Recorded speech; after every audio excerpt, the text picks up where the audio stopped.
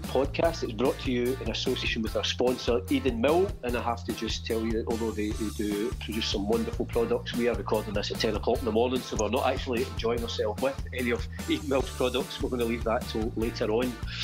Celtic View pod today is with myself, Paul Cuddihy, and my Celtic View colleague, Joe Donnelly. We're delighted to be joined in this podcast by our under-18 coach, former Celtic player, Darren, thanks for joining us. Not a problem. Obviously, strange circumstances. We did this podcast last week remotely when we all chatted, and the modern technologies bring us together. How are you dealing with, obviously, the situation now that everybody's effectively just on lockdown?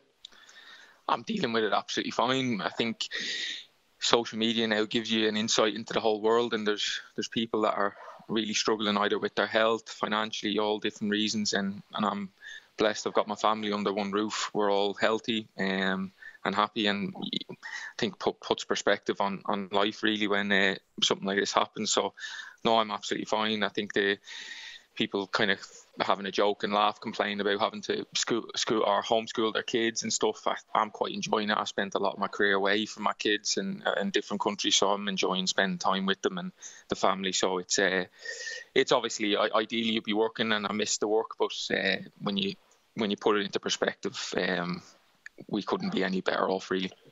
Yeah, because I was wondering the challenges, obviously, as a coach, because you're so used to being out and out on the training pitch working with the guys, and I suppose that's a different challenge already in your coaching career of having to coach your players remotely and make sure that they're staying fit and they're still working on things that they can. Yeah, it is. Yeah, so we're really lucky. Technology these days, we can interact a lot with them. We've obviously got WhatsApp group chats, and they've been sent out individual programs. They've been sent out nutritional programs, psychology programs. We've got daily kind of tasks for them and challenges ranging from physical ones to posting up their breakfasts, and we've put up recipes that they've had to make, food, and it just to keep them all interacting with each other and ourselves. So no, it's if you had this 10, 15 years ago, you'd probably have found it a lot more difficult. At the minute, we can still interact with the players, and it's just finding unique ways to keep them motivated and ticking over, really, and hopefully we'll be back together sooner rather than later.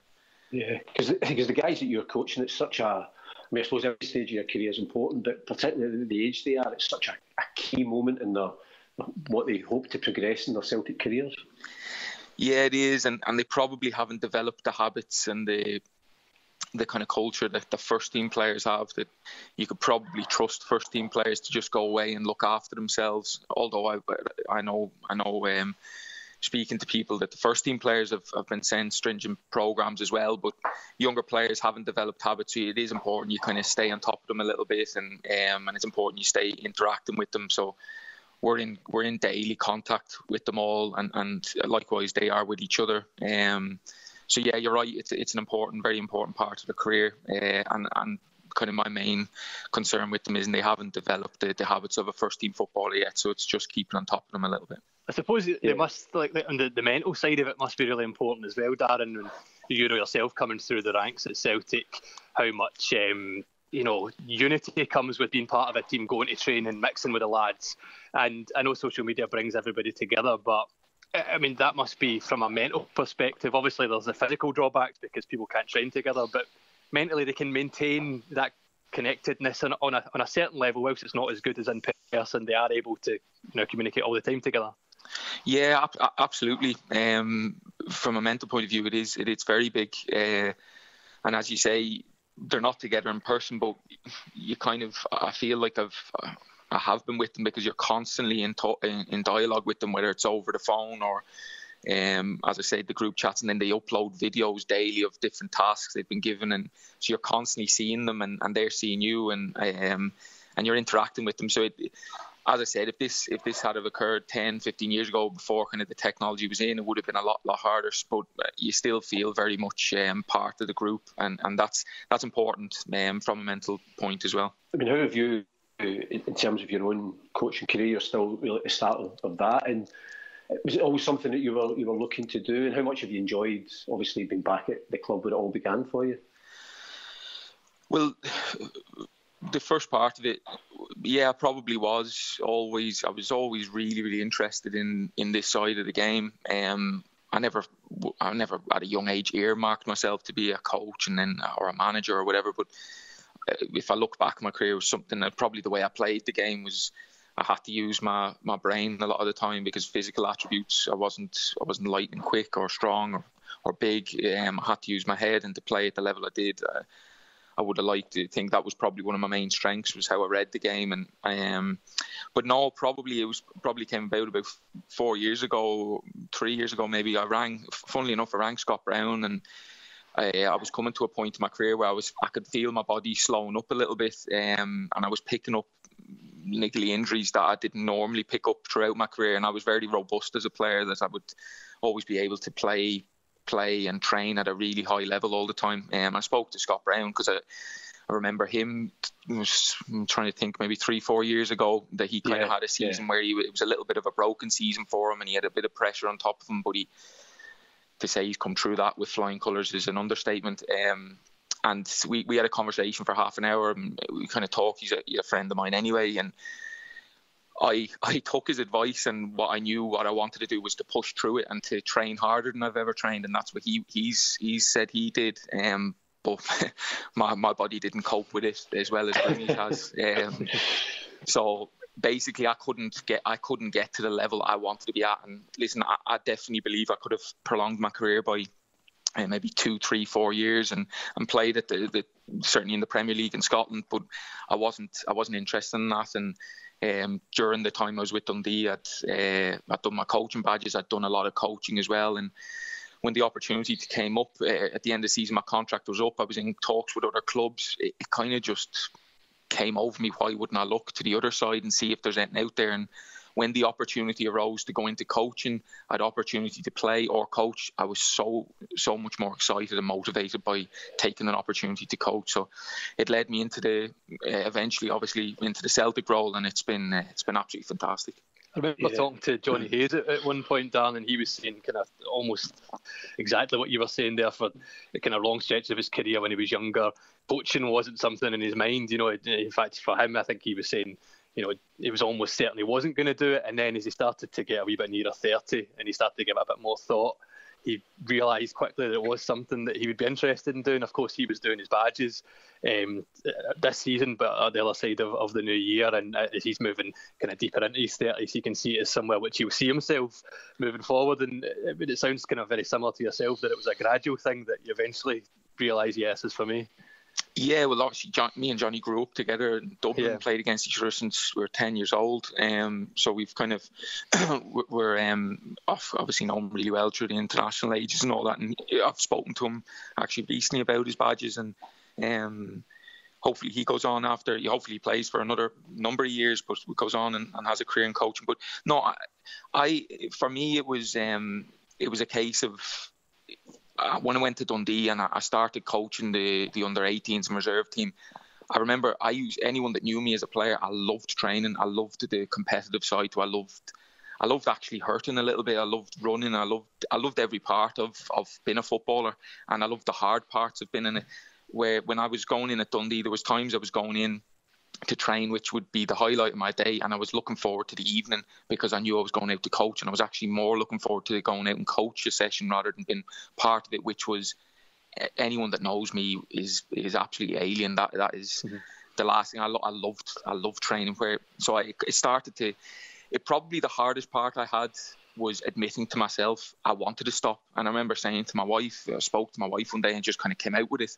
And she kind of looked at me because, strangely, to say the least, because there'd never been a conversation about it. And it was kind of the September or October last year. And I said, look, I want to stop. And a lot left of me. So it was a little bit strange because until they can't, the majority of footballers will play till they can't go anymore. They'll play till they drop. And that was probably the hardest part for me, was admitting it. But once I'd admitted it, it became so obvious that was the right thing to do. And now that I'm kind of 9 months into my coaching career, I look back and think that there's not one day goes by and I think I've made the wrong decision. Because I also wonder as well, when you look at the likes of yourself and Steve McManus, who are coaching hopefully the Celtic players of the future, does that help as well over and above the experience you can pass on? The fact that they can look at you and you can talk the talk, you walk the walk. You've been there, you've done it, and you got to the highest level. So it's a good example for them to say, right, I'm getting coached by a former academy player who became a first team Celtic player. Yeah, I'd be lying if I said it didn't help, and it wasn't a fantastic experience to be able to relay over to the players. But in all honesty, it's a very small part of it. You have to go and prove yourself as a top coach and a good coach, and they have to be able to trust what you're saying. And I'll get judged on the work I do as a coach, not what I did as a player. It would be very easy for me to go in and say, well, I did this and I did that. It really, and to be honest with you, the majority of players that I'm coaching are 16, 17-year-old. I played at Celtic, I think last time, was 2010 maybe. She's talking 10 years ago. These boys would have been 6 years old. They don't remember me, and certainly I wasn't a big enough name that they would remember anyway. So they don't look at me and think, oh, he's an ex-Celtic player, we got to listen to him. They judge me as a coach and as a person. So obviously the experiences I've had help me to form my ideas of what it takes and what they need. But in all honesty, I get judged as a coach, so it's imperative I develop and progress, and that's what I try to do day to day, is get better and better. And likewise, that I always think I'm a mirror of the players. I'm looking to develop and progress through the ages as well. Yeah, well, I mean, one of the reasons, obviously, we wanted to get you on to just have a chat about your work now, but today's also the 10th anniversary of the very first game Neil Lennon took charge as manager, having taken over from Tony Mowbray. We played Kilmarnock on the 27th of March 2010. I'm just going to, slightly unfair, I'm going to do a quick quiz on you. Right. You played in that game. How many of that starting 11 can you remember? Well, I know Robbie Keane obviously played because he scored. Bruni played because he scored late on. Or later on in the game. I think he scored the third, did he? That's right, yeah.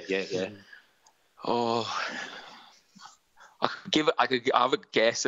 Did the boy? Do you remember the boy Josh Thompson? Did he play centre back with me? Maybe? Yeah, he played. Yeah, jeez, that's a centre back pairing that Celtic should never see again.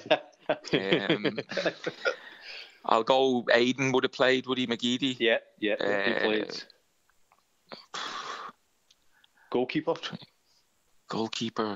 Was it the Polish boy? Not obviously Boric. It was Arthur. Was it Boric? Was Arthur? Yeah.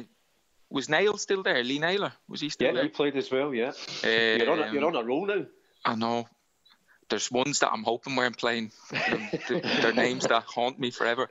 Nguemo, was he playing? He was, yeah. Aye, that's one. Right back, Hinkle, no? Yeah. So you'd have McGeady, then left Bruni and Nguemo, and Fortune. Yeah. So you've just got one more forward. I'll have a bash. Kamara, was it? Oh no. Samaras. That was impressive. That was impressive. Yeah, no, I impressed myself there. What we're going to do now is we're going to just take a quick pause, and we're going to listen back to the goals, 2 from Robbie Keane and 1 from Scott Brown from the 27th of March 2010. Nguemo spins round one player, gives it to Samaras back to Hinkle. Hinkle takes a touch, across now to Brown in the centre circle. Plays it across to Naylor, good ball. Naylor, he's been tracked back by Russell, still Naylor, he's on his right foot. Chips it across into the box, but it's Simon Ford, heads it clear. Chested down by Nguemo. 5-yard pass to the left. Brown forward to Robbie Keane in the edge of the box. Simon Ford couldn't pick past him. Robbie Keane, he chips it in, and that is a wonder goal. He danced past Ford, he danced past Severin, and chipped it over Bell. And it's 1-0 to Celtic, and Robbie Keane has given Celtic the lead. Yeah, that's just a great individual effort by Robbie Keane. I mean, he just got the ball, excuse me, just at the edge of the box, and then just beat 2 Kilmarnock players and also the goalkeeper. A wonderful individual effort. Nothing to do with team play or anything else at all. Just a striker at the top of his powers, just taking advantage of a chance he's been given. And, nobody else in our team could have done that, to be quite honest. And very, very few players could do that. Excellent. Well, I think Jim summed it up perfectly. I don't think anyone else in the team could have done that. He spun past Ford, he nutmegged Severin, he chipped it over Bell, and I think there was an inquest in the Kilmarnock defence. I think there was nothing they could have done. I think it was just, as Jim said, a man at the height of his powers, and he's given, with 10 minutes to the first half to go, Neil Lennon Celtic a 1-goal lead. Scott Brown plays it forward to Robbie Keane, who's on the right hand side. He brings it down, good play there from the Irishman. Bears down in Severin, still Robbie Keane drops his shoulder and he plays it into the back of the net. It's 2-0 to Celtic, and we have to say thank goodness for Robbie Keane. Yeah, just 2 goals that, you know, a top talent has scored for us. It's by no means been a convincing display from the outfield players at all in terms of moving the ball around a wee bit, but that's twice Robbie Keane has just got the ball in an ideal position to show what he's capable of. And let's hope we keep him again next season. Well, he just one-on-one with Severin, he dropped his shoulder twice and then just went inside and just blasted the ball across to the far post. Wonderful technique, and there's nothing much Kilmarnock can do. They'll be quite disappointed. I think their management team were disappointed with corners and free kicks and stuff like that. They haven't really had a great deal of good ball into the box. Well, they'll be looking for a better ball from the captain this time. Craig Bryson just flicks it across, it's missed by everyone and eventually spins over on the far side, and it's picked up by Fortuny. He's got Keane ahead of him. He knocks it there and Keane gets in front of Kelly. Good play there from Keane. He's got Brown inside, gives it to Brown. Brown drives forward, Fortuny's wide on the right, plays it to McGeady. McGeady on the left hand side, it's McGeady against Clancy. McGeady takes a shot and it's Brown who scored, and it's 3-0 to Celtic, and the captain has made the point secure, and that is a move that started in Celtic's penalty area and finished in the back of the Kilmarnock net. It's Celtic 3, Kilmarnock 0. Yeah, that was a bit better. You know, they made good use of the ball, and Scott Brown through the middle, out to Aidan McGeady, and then did the right thing, come back into the middle again, and the ball well laid off by Aidan McGeady into his path. Complaints from Kilmarnock that Brown might have been offside, but probably not.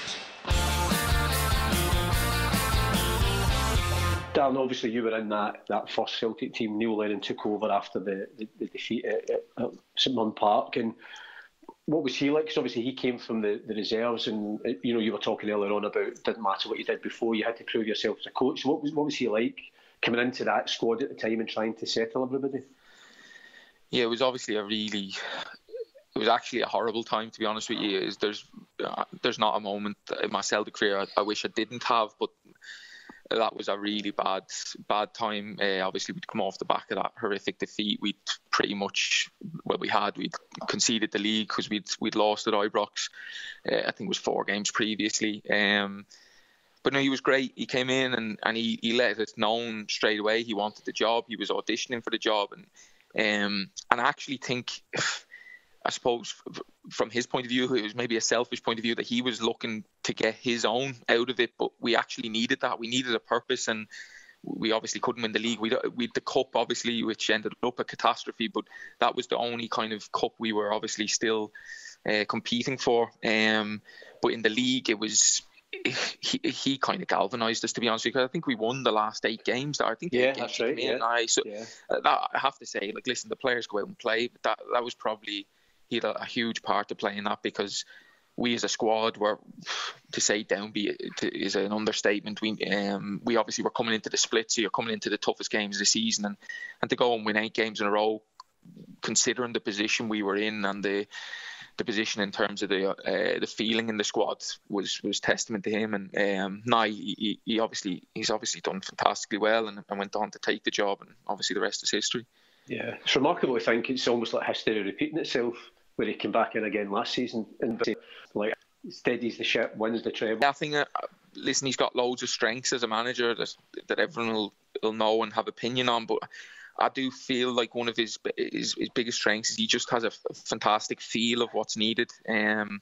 So when he came in the first time, when obviously I was there as a player, he talked about, I think, his kind of iconic phrase of bringing the thunder back, and he understood what was needed at that time. And I believe he could tell you more depth of exactly what he was wanting to do, but he wanted to bring more Celtic-minded people into the club that understood what it took to be a Celtic player, that could handle the the day-to-day pressures of it and essentially bring back success. And now, and when he came back in after Brendan Rodgers left, it was very much of steadying the ship and being patient, because himself and Brendan Rodgers are two fantastic managers in their own right, but they're very different. And I feel like the manager from afar, obviously I was watching last year, just kept things consistent, kept things steady, and now you've seen this season him putting his own imprint on the team, and I think that takes a lot of maturity and understanding to know that last year when he came in, it wasn't a case of changing everything there and then. He was patient with it and delivered the success the club needed, and then now has changed it into his own team, and now what you see is very much a Neil Lennon team. So no, all credit to him. He's done fantastically well in both spells. One of the things I love about Neil Lennon, and I'm obviously not the first person to say this, but is his willingness and his belief in young players to come in. Basically, if you're good enough, you can play in his starting 11. He, of course, gave James Forrest his debut back in 2010, not too long after his first game in charge that Paul was speaking about before. He showed a lot of faith in Jeremy Frimpong this season, for example. And Darren, is somebody that's looking after the young guys at Celtic. I mean, do you carry that as well, that if these guys are good enough, then they've got every chance of making it at the highest level? Yeah, that right at the minute in my career, that is like my sole goal, is to create first team players. There's no league or cup I'll win as a youth coach that will give me more satisfaction than developing a first team player. That's all I want, and that's my whole focus is how do we get as many as we can in. Now, the club is a rich history of successes coming through, and been either sold on for fantastic money or gone on to be club legends, or both, and been very successful.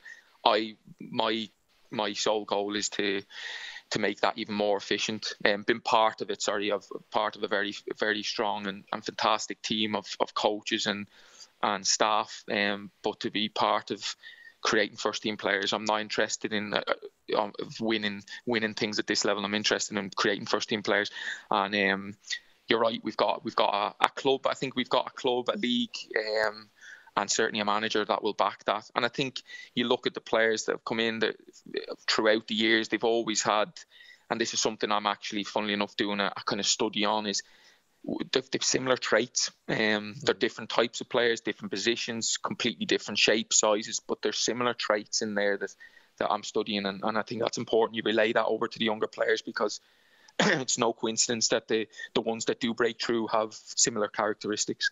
Mm-hmm. Yeah, it's funny, when we've done interviews with various coaches in the academy over the years, and it's kind of just touching what you said, when they sit in the stand at Celtic Park and they see a player that they've coached coming out on the pitch as a first-team player, that sense of pride is something that they just, it makes it all worthwhile, all the work that's done throughout all the age groups, and then the finished product, or at the start of that, hopefully that Celtic journey, gives you that, purpose for getting out every day in the training field and working hard with these young guys. Yeah, and ultimately it comes down to them. You're only going to be a very small part of it. But yeah, that's absolutely where that's success. So if someone says to me, how do I measure if we're doing well or not, or what's success or what's not? That's important. We understand that. And to me, success, there's only one success, and that's getting first team players developed through our academy and into the first team. So obviously our job is to essentially create reserve team players, if that makes sense, to push them on as quickly as we can into the reserves, and then they take the next step into the first team. But yeah, I absolutely, obviously I've been in, I think it's just over 6 months now. I'm hoping in the next 18 months, 2 years, I'm watching these games and you're seeing boys coming through, and to me that'll far outweigh any game you win at youth team level, or any cup or league or whatever it may be. Yeah, because it's kind of like, it's similar to seeing when you're a supporter. I always think there's that, see the boys that come through the academy, because you kind of, if they weren't playing, they'd be sitting beside you in the stand cheering the team on, and I think there's just something, it's why everybody loves Callum McGregor and James Forrest and Cale Tierney when he was here as well, because they're supporters as well.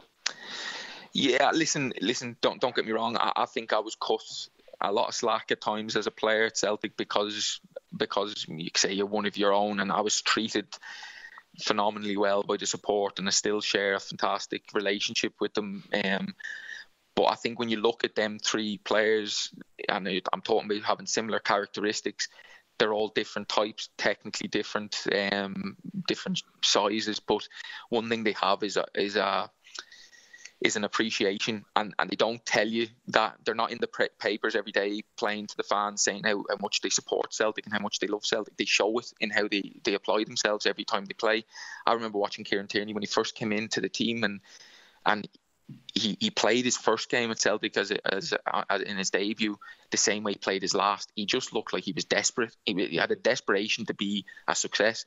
And Callum McGregor plays probably on average 50-60 games a year, and you never see him have it. There's not one moment in a game I watch Callum McGregor and think he's not given everything he possibly can. Now, Callum McGregor is a phenomenal footballer, technically phenomenal, tactically, physically, everything. So all of that side of it is looked at, but his actual mentality to the game and his commitment to it is second to none. And that's what I'm talking about. All these boys have the same characteristics. They've different styles, and they've different ways of getting there in terms of their talent, but their desire to actually be footballers and top elite footballers is what's outstanding. Kieran Tierney wasn't the outstanding talent coming through the academy when he was there, but he's certainly one of the most talented footballers I've seen come through when he became a first team player.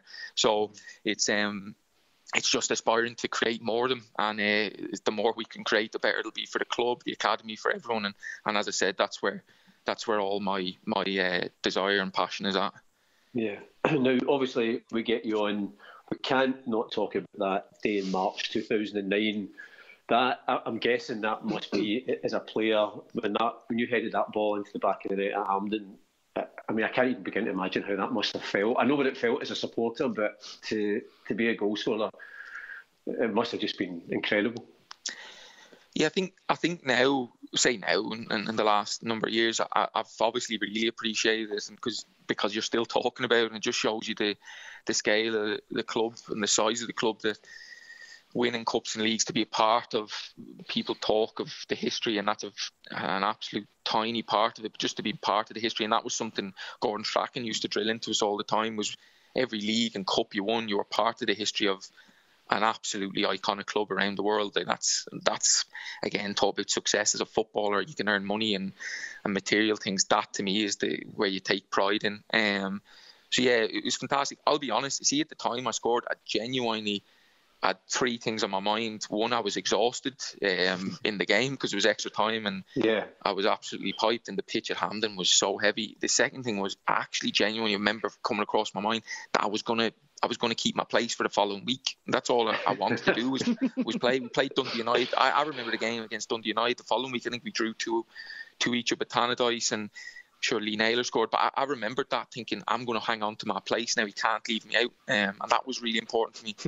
And the third thing was the night out. I was obviously looking out to the night out. So no, it's now you appreciate the scale of being involved in winning things in cups. But I'll be honest, see, when I was in the first team, I appreciated every moment I had, but it was the norm. Winning a cup was the norm. You woke up the next day, you had your wee night out, and then it was right, we needed to win the league. And if you ever won the league, you had probably a cup final a week, 2 weeks later, whatever it may be. So it was the norm. You never sat back after winning a league and thought, that's magnificent, and blah. You just thought, right, where's the next one coming from? And it's probably when you leave Celtic, you realise there's only a handful of clubs in world football in each league that win leagues and cups, and Celtic is obviously at the forefront of that every year. So it kind of, you really see, when you leave Celtic, you really see how special the club is in terms of giving you the opportunity to be constantly fighting for silverware. Yeah, I've got a bone to pick with you, Dan, in respect to that goal. Speaking purely as a fan, given that you scored, a minute, 2 minutes into extra time that day, I was sitting with my dad at Hampden, nerves shredded, given that it's against Rangers, it's the cup final. And then for you to score so quickly into extra time, how could you not have scored in the 88th minute, 89th minute, and just calm the nerves? Although, to be fair, it did calm the nerves for the rest of the extra time. But I thought as soon as I heard Darren that he was coming on the podcast, I have to bring that up. I can tell you now, there was no one more gutted that there was extra time than me. So if I could have scored in the 88 minutes and leave me, I would have. I actually, at the end of the game, I was on because obviously you don't go into the dressing rooms, you're on the pitch. Yeah.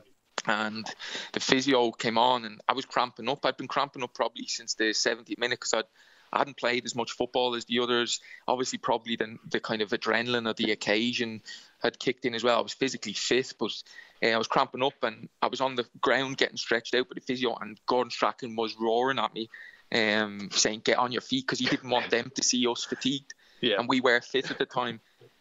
And basically I was saying, I'm just cramping up, and he was saying, "Do you want to come off? Do you want to come off?" And in my head I was thinking, yeah, because I was good, but I thought I would never have said yes. So I ended up staying. I came off at half time and extra time. I don't know how I lasted that long. So best bluff I've ever called is to say I'll stay on the pitch. So believe me, if I could have finished it before full time, I'd have done it. It's also good that day. I'm guessing it's like you and Aidan who've come through the ranks together. The both of you get the goals to win the cup that day, and obviously against Rangers. That must have been nice, given the fact you've got all those memories of coming through the ranks. Yeah, obviously me and Aidan were roommates both at Celtic, but then also on the national team as well, and we were best of pals, and our families are very close now as well. So no, it was fantastic. We'd have shared the occasion anyway together, but then to be the two goal scorers was obviously excellent. And probably talking about what was first in my mind I remember after the game, one of the first things in my head was Tommy Burns. Tommy Burns would have been absolutely, you're talking about passion to bring players through to the first team. He would have been as proud as anyone, and he was someone that was really very much in the forefront of my mind. He would have been absolutely delighted with it. So yeah, it was a brilliant day probably for the academy. And talking about coaches, I'd love to one day be watching a cup final and seeing two academy graduates scoring the goal. So all in all, it was a fantastic day. Yeah. And as you say, when Gordon Strachan says to you, everything you do here, every trophy you win, it's part of the history. But I'm guessing you must, every time somebody meets you, a Celtic fan, I'm sure they always must talk about that goal and they always remember it. And it's nice you've made your mark on the history of the club. Yeah, and I think that's what's so unique about the club, that like in all the players that have played for Celtic, I'm near the bottom of it, but in terms of talent and affecting the club. But that's the kind of the selling point if you're coming to the club, is financially, of course. First team players get rewarded very well, and there's so much talk of how much more money there is in England at times and different things. This club blows any club out of the water in terms of the opportunity to be a hero, and for someone with my ability as a footballer to be able to 10 years on to still be talking about it, and you're right to get it probably mentioned daily to me. I would never have got that. My ability wouldn't have allowed me to play at any other level, and I was lucky. I worked hard enough and had the right support to get into the first team through the academy. But so yeah, it's fantastic and something that you're really proud of now. And as I said, hopefully I'm going to be part of developing the next players that can go and do that.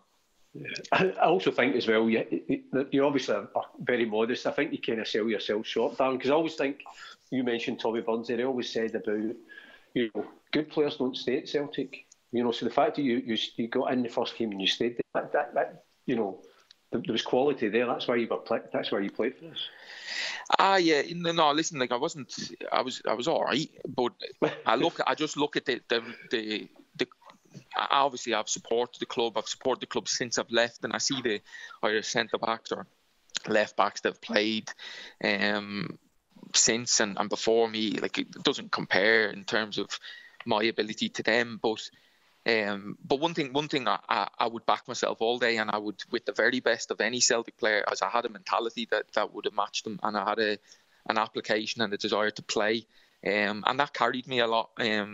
I was willing to go the extra yard at times, and I didn't tell people that at the time. I showed it the way I worked and the way I trained, and the way I got into Gordon Strachan's team was I became the fittest player in the club. Now, if anyone knew me growing up, I was an averagely fit player. I was obviously naturally enough fit because you played football, but if you were doing a run, I was middle to the back of the group. I was a centre-back, a stereotypical centre-back. Tommy Burns told me Gordon Strachan loved fit players, which was, now I'd worked with him for 5 years, it's so true. It's probably the best piece of advice ever. So I remember going away pre-season the year before I broke in, and I just ran. And there was no sports science equipment, there was no heart rate monitors. I ran till I hurt, and then when I was hurting, I ran more. And now I ended up having hernia ops because I was probably overdoing it. But the reality was, I knew how to get there, and I was willing to hurt and put my body through whatever I had to take to get there. And I'm talking about talent. My talent wouldn't have carried me. And I work with players now that I look at their talent and think, if you match that up with the mentality maybe I had, you're going to create players, no doubt, because we've got some fantastically talented players in our academy, and I believe my expertise, along with the other coaches, we've got enough between us to tactically, technically, and all the different aspects of the game, develop them. But if the mentality side of it is the one that we're not fully in control of, but that's probably going to be the biggest difference, because one thing's for sure, Celtic's academy will see millions and millions of talented boys come through. It's up to us to find a way of making that talent count, and ultimately how it counts is getting into the first team. Yeah. Listen, Darren, we have just about come to the end of the podcast. So really appreciate your time. We could have sat and talked all day, but I'm sure your family will be wanting some more homeschooling. Yeah. No, I have to do a bit of homework now, I think. Well, listen, we can't leave you without. We're going to finish this podcast with the commentary from that day in March 2009, that goal that put us on the road to winning the League Cup. Thanks again, and listen, all the best for your future career as a coach, and I'm sure in the fullness of time a manager as well. Brilliant, guys. Thanks very much. Thanks, Dan. Cheers, Dan. Swung across there, and a goal! Darren O'Dea! Perhaps the most unlikely player on the pitch to score. He scores against Rangers for the first time, in the Cup final for the first time. It's the first goal in Cooperative Insurance Cup final 2009, and it belongs to Celtic. It's a brilliant one. It's just Boyd that runs across the face of him. He's dropped for one set, gets his head on it, and it sails over McGregor. Celtic trying to smuggle the ball across the halfway line. That's for McGeady to chase. McGeady up against Broadfoot. McGeady's got the pace. Aidan McGeady to win it for Celtic. That's a penalty, and Kirk Broadfoot could well be off. Celtic have the penalty, won by Aidan McGeady. And Kirk Broadfoot stands up, and Kirk Broadfoot is gone. So Aidan McGeady stepped inside, the clip on the back of the leg, and a very easy decision for referee Digger O'Donnell. Aidan McGeady was in Gordon Strachan's bad books. He's now got the chance to make every Celtic fan roar. Celtic will win the Cooperative Insurance Cup for 2009. Signed, sealed and delivered by Aidan McGeady. A good penalty. It's a great penalty. And Aidan McGeady, the smile, says it all. Insurance Cup for 2009 for Celtic. The handshake and the trophy. Celtic are the winners of the Cooperative Insurance Cup final 2009.